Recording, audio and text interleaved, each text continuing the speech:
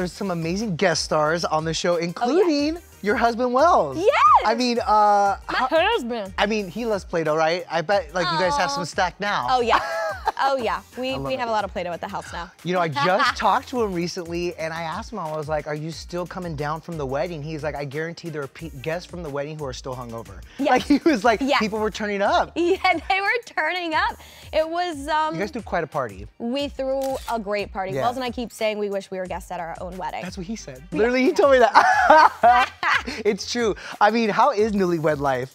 It's amazing. Yeah. I mean, we're both like really busy, of course. So it's just really fun. I actually had like a doctor's appointment the other day. Everything's fine. But I had like a checkup and stuff, and it was the first time where I got to like check the married box on the forms. Was that like and I was surreal? Like, oh my God, because we've been engaged for 3 years before we got married. Right. So, you know, you have the ring on your finger and you're like, I really want to check that box. Totally. It's supposed to be here by now.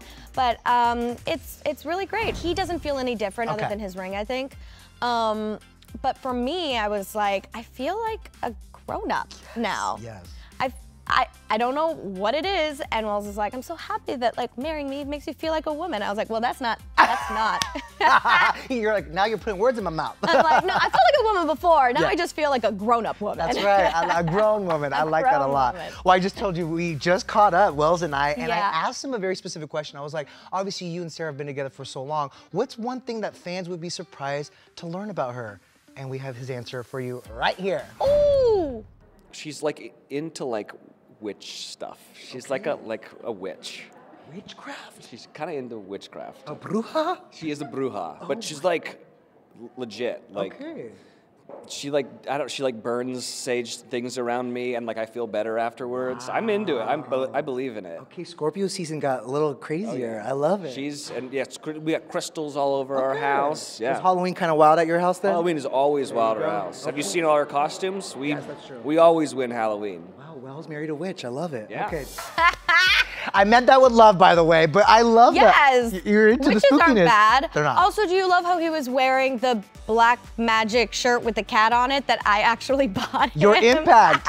That is your impact right there. Okay, so spooky season is like your peak season. It's like your time. Peak season. I love it. I mean, it's year round. It's not just spooky season for me, but yeah. I mean, my mom taught me how to read tarot cards when I was a kid, and she does that as well, and I'm very into astrology. It's eclipse season right now, so baby. What does that mean? It's just like chaotic energy. I don't personally manifest or do any rituals during eclipse season. Okay. And it's like a fast track to like what will be will be. A little bit growing pains. 3 teams are about to go toe-to-toe in the ultimate Play-Doh competition. It's about to go down. I feel like, Sarah, you have the funnest gig right now in America because I used to be obsessed with Play-Doh. Me too. Were you? I was obsessed. Yeah. I wasn't as talented as these kids, but I was obsessed with Play-Doh. These kids are so insane. First of all, talk to me about how the opportunity to host the family Play-Doh competition came to be. It just kind of fell in my lap, and I said, yes. Yes, please. Yes, please. Yeah. I really want to. I just, I love kids. I have a lot of nieces and nephews, and Play-Doh is just so much fun. It's so nostalgic for Isn't me. it? The smell. It's the smell. Listen, Smell it. We have some right here, you guys. Literally, this brings me back to my childhood. Don't you feel like you're like 4 years old again? Like as a parent, you need this in your life. It's so funny that it's called Play-Doh Squished because when I was a kid, all I would do would be sniff and squish it. Like, not to age myself, but before there were iPads, we were playing with stuff like this, you know? Like, this occupied our time. I'm just saying. Really? So fun, though. Are you having a blast doing it?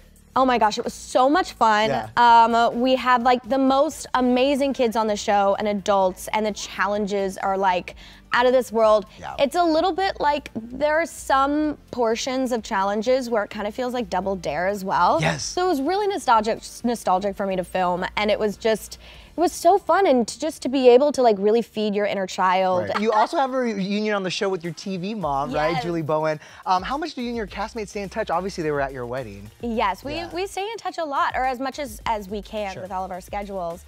It was so much fun to have Julie on the show. We hadn't seen each other in like a year, I think, before that.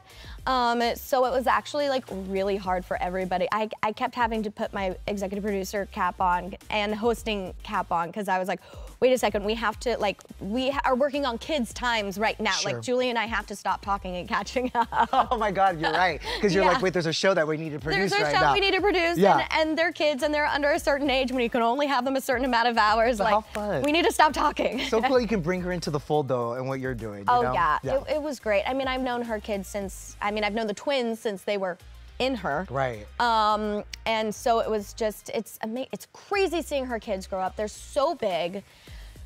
I'm feeling very old and short next to them, but you know. That's how I feel about watching the kids in Modern Family. Oh, Y'all are grown up now. It's so amazing. My It's babes. right? Yeah. They're like actually your siblings now, I feel like. Oh, for sure. Yeah. I definitely view them as my little brother and my little sister. I love that. Well, this isn't your only hosting gig. You also hosted Love Island this past season. I'm so curious, like how invested did you get into not only the couples, but really the drama of it all too? So invested? Oh my God. No, I was so invested, and like I have a group chat with my friends, and they were texting me nonstop, like every day after the episode would air. They're like, oh my gosh, I can't believe, and this person, and then that, they said that. Are you kidding me? She should leave him right now. And I was like, you guys, I feel the same way. I was like fangirling at home because I wasn't at the villa every single day. And so, of course, I would watch every night and just, I was so invested in a lot of those relationships. Now, did you have to pick Wells' brain a little bit when it came to like navigating the reality dating show world? I think he was just like, I didn't necessarily go to him for advice. They're kind of different too, It is very different, and I'm very much more removed than he is in his role. But he was just like, listen, it's gonna be fun. Listen to them. Yeah. And just like, if they ask you for advice, give the best advice as you possibly can, but just like, listen, like that's all that they really need. Absolutely. Are you glad you didn't have to make margaritas for them at the villa like Wells did on Bachelor in Paradise? I mean, I actually do like bartending. Like I tend to make drinks a lot at home. Like Wells will make the old fashions and I will make the margaritas. You told me you make the cranberry margarita. Oh, the cranberry margarita. Right? Okay, I heard really about good. it. You said you're really good at that. So actually, you should have maybe mixed up a couple of cocktails. Maybe next season. Yeah, maybe next season I'll do like an ode to my husband. Not that you're not busy though, because you also have a new Peacock series, right? That spins off the Pitch Perfect films. I mean, what do you want fans of the movies to know about what you guys have done with this series? Oh my goodness. I mean, we have a lot of like little Easter eggs from the films in the show, which I think that they would really like and appreciate. And we really just focus a lot on character development and friendship. And we have a lot of areas of female friendship in the show, as well as just a human-to-human connection and how other people can like help another person grow within themselves and evolve to be a better person and all of that. And then of course we have like the most amazing songs and numbers and of course gotta have that. Gotta have that. Gotta have it. And just like a beautiful, amazing shots of Berlin. We shot at some of the most beautiful places. It was amazing to see all the architecture and experience it. It was cold, but it was worth it. What was it like reuniting with your Modern Family love interest, Adam Devine? Oh my gosh, it was so good. Was it fun? I love Adam so much. I mean, I've known him for over a decade. I've known his wife, Chloe, even longer. And I just love the two of them so much. So it was really a dream for Adam and I to be able to work together again. I love it. We were sad when that ended. Right, exactly. We wanted more time to see you guys on screen together. We wanted more handy. Right. Yeah. Now, do we get to hear you sing on this show? Oh, yes. Yes. You do. Okay. You do. It was one of the biggest reasons why I wanted to do it. I hadn't sung for a job in a really long time. I think I really think the last time I did one for a job was when I did hair at the Hollywood Bowl, and that was like 2014. That was a long time ago, yeah. So yeah, it was so much fun to be able to sing. There might be a dance number or two. Okay. And I take that stuff very seriously. I come from a Broadway background. Right. So I was like, we have to do this and it's perfect. I mean, between Pitch Perfect and Play-Doh, you really have a couple of dream jobs. I'm gonna tell you that right now. It's amazing. I do. Well, thank you so much for being here today. We appreciate you, and you guys, come on. Yeah. It doesn't get better than this, all right? What's better than squishing Play-Doh? Tell everyone right? when they can and how they can find the show. It's on Freevee November 11th.